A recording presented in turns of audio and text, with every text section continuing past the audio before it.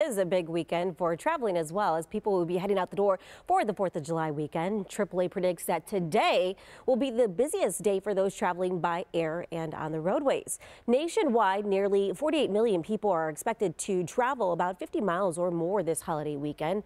Car travel is expected to hit a new record, with 42 million people hitting the roadways. Of those 48 million traveling, nearly 1 million Wisconsinites will head out on the roadways by car, and that's even despite the high gas prices. AAA says we are seeing the most expensive gas prices for this weekend since 2014. Oh, it's crazy. It's crazy. You go from like Wisconsin, you're 480, and in Michigan, some places it was 530, 540.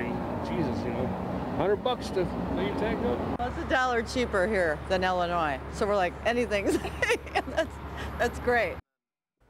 Yeah, and those drivers say despite the high prices, it's still worth it in order to spend time with their loved ones and friends.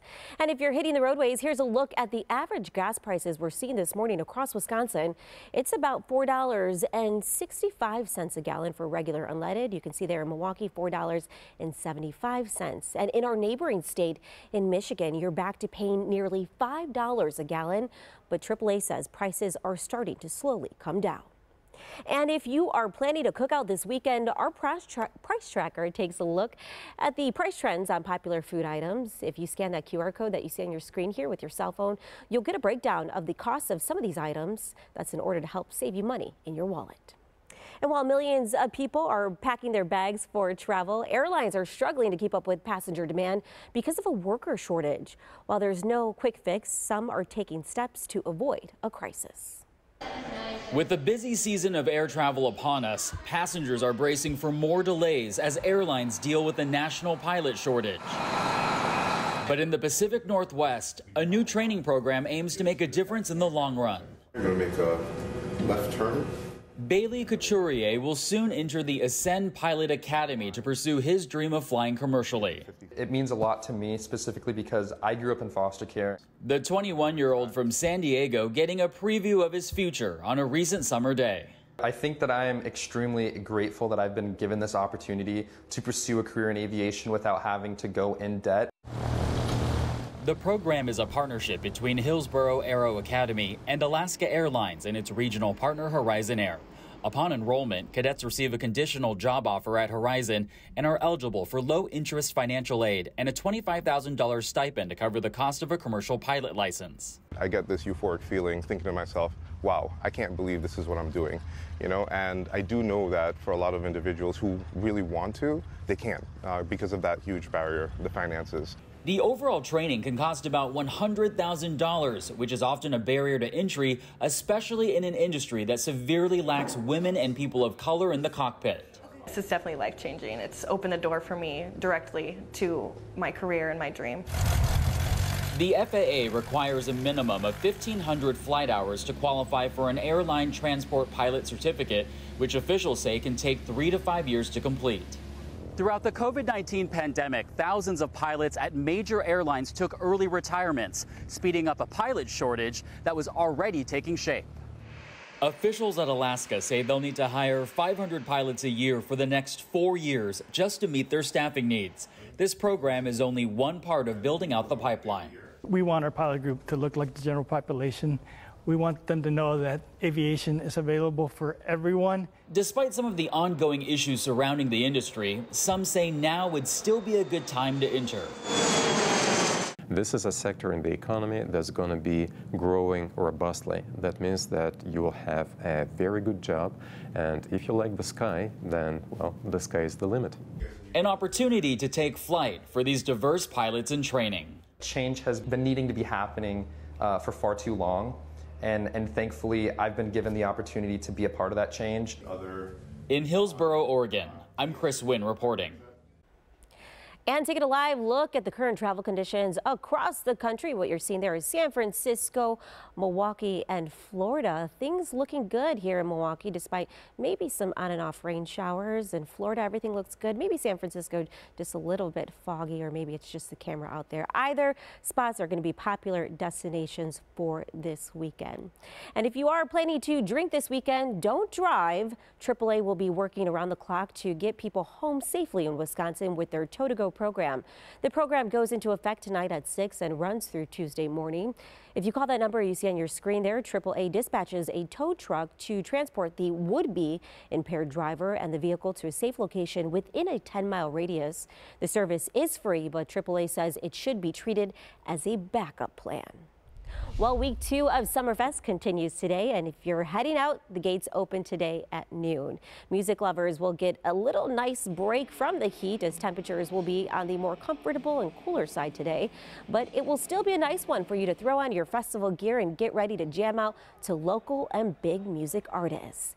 And taking a look at the main stage today, Machine Gun Kelly along with Avril Lavigne is on the American Family Insurance Amphitheater stage. Other artists on some of the free stages include 2 Chainz, Jesse James Decker, and Time Flies. For a full list of the lineup, head to our website at tmj4.com. Well, Summerfest has music for everyone to enjoy, but now organizers are making sure the venues are inclusive for all. Our Tony Atkins takes a look inside Summerfest's Respite Pavilion, a location to make sure people living with disabilities have what they need to enjoy the big gig. Everyone loves live music, but not everyone is able to get down to a place to enjoy a live show. Here at Summerfest grounds, folks at the Respite Center are working to make sure that this festival is accessible to everyone.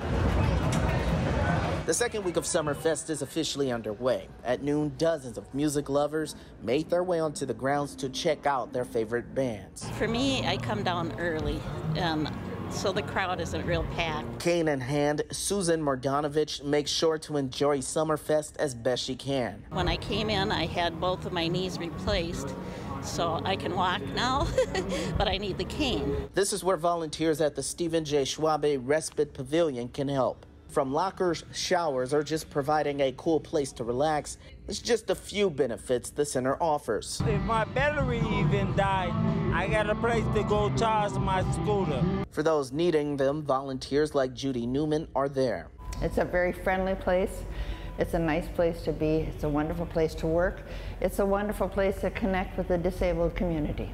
And it's something that is it's been very beneficial and very helpful for all our patrons. Summerfest! Lisa Konix and her younger brother Curtis came out to Summerfest. For the siblings, it's a tradition. We've been coming to Summerfest for many decades. Lisa hopeful others who help people living with disabilities consider coming down to take it all in. It's right by the Miller Oasis stage. It's fabulous. Don't let that stop you. Come on out. Summerfest is amazing. Reporting in Milwaukee, Tony Atkins, TMJ4 News. All right, well, thanks for waking up with us this morning. As we head to break, let's take a live look outside. We are dodging a few showers this morning, and when you may need to take your weekend 4th of July party indoors. That's all coming up next in your Storm Team forecast. Relief for drivers traveling across Wisconsin for the 4th of July weekend. Gas prices are taking a little bit of a dip. Arlene Rojas Castillo joins us from West Milwaukee with a closer look at those gas prices. Elaine, what's it looking like where you're at? Hey, Brian. Well, things are going really good. That earlier crash that we saw right on the airport spur on the eastbound side, right near Howell Avenue, that has cleared. So there are no issues if you are traveling over to the airport this morning. Let's take a look at 4th of July travel. If you are heading out for the 4th of July, there's going to be a lot of people out on the road. AAA Wisconsin predicts about 1 million travelers will travel between Thursday and 4th of July, at least 50 miles or more. And this is despite the high gas prices that we are seeing. So that's the most amount of travelers that they are predicting in 20 years. passengers, and nationally they also predict air travel to be up 3%. So a lot of people hitting the roadways. 4th of July falls on a Monday, so a lot of people have that extra day off, so a nice 3-day weekend for people. Now, the Wisconsin Department of Transportation will pause most construction projects to allow the most amount of lanes to be open for travel, but keep in mind there are still major construction projects that will have reduced lanes in Kenosha County out on Highway 50, Waukesha and Milwaukee County out on I-43 from Moreland Road to the Hale Interchange. You've got reduced lanes there as well, and the northbound off-ramp at Layton Avenue is closed for traffic. So just keep that in mind. Double check those construction projects before you leave for your 4th of July travel and have a plan in place. But overall, traffic looks good. Here's Ray